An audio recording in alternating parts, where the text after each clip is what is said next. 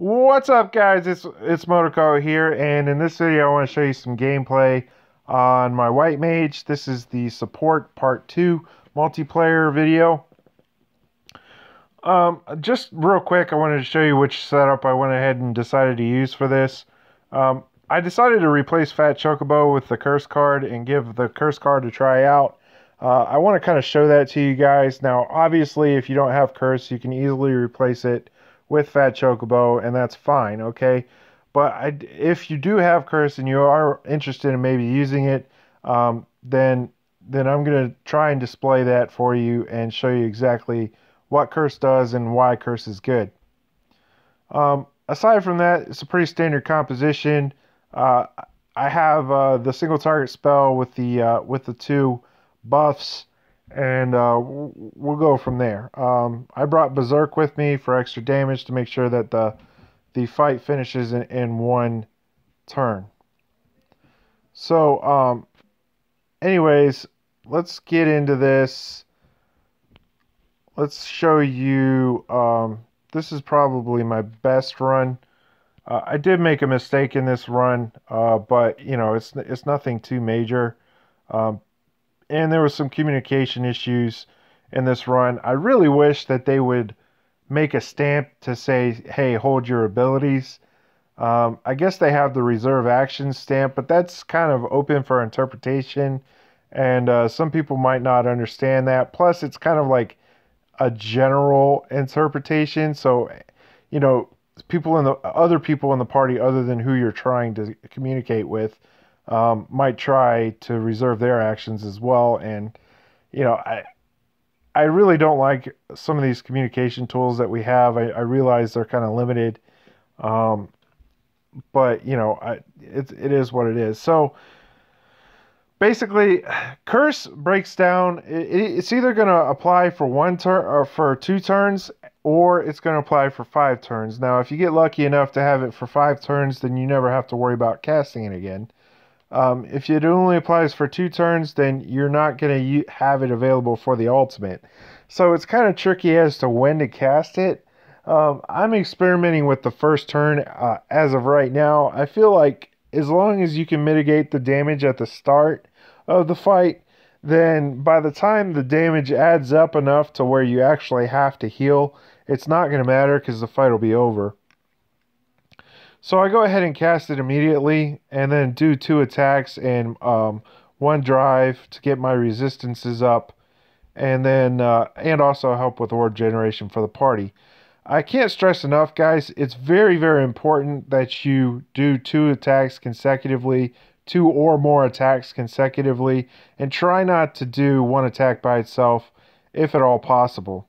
Now here's where I kind of mess up, okay? I should have let the breaker go first, and then I should have used my Fafnirs.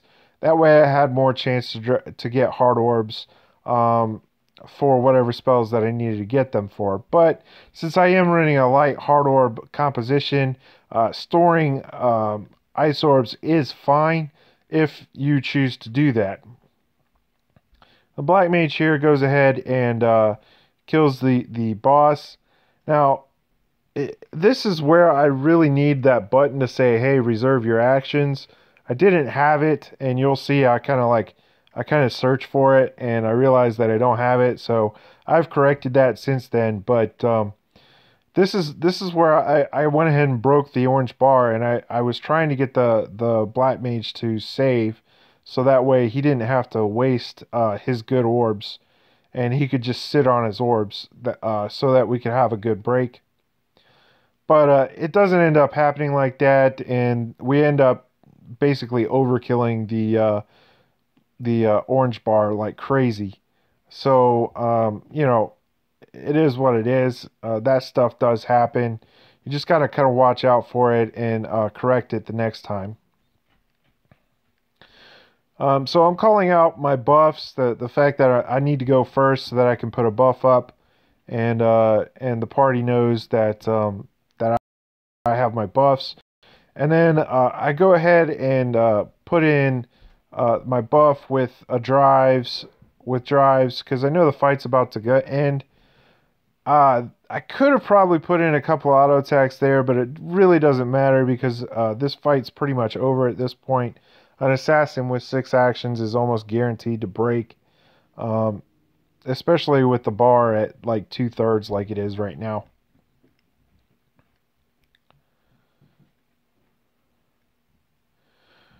So the black mage goes ahead and kills him here, and then that's the end of the fight. Okay. Now let me show you just real quick one particular video where I got a 5-turn hit on my curse. Let's see. Fast forward just a little bit here. I got a 5-turn hit on my curse. You'll see it here in just a second. In this fight, I go ahead and choose to allow the breaker to go first, and then I put my blizzards in. And I was hoping that the Dark Knights would catch on to what I was doing and use less action, but they decided to go ahead and use whatever they used.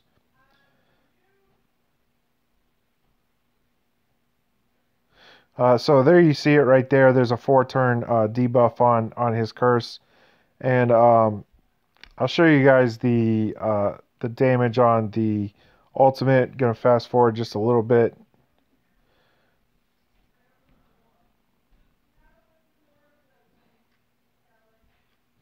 So I call out my next turn the fact that I need to go first, so I'm gonna buff. The party knows now, and I should be able to go first with no problems. Make sure you're doing your call outs, guys. Communication is very important. If you mess up on the communication, the party could mess up. So try to do that as much as possible.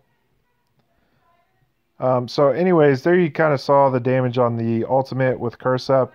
It didn't hit very hard, and I was able to cure it with just one berserk. But anyways, guys, that's kind of everything I really wanted to show you in terms of the healing and support side. Those are just some examples of things that you could do.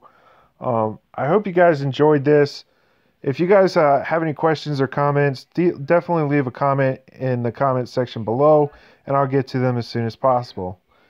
Thanks for watching, guys. I appreciate your support, and I'll see you next video.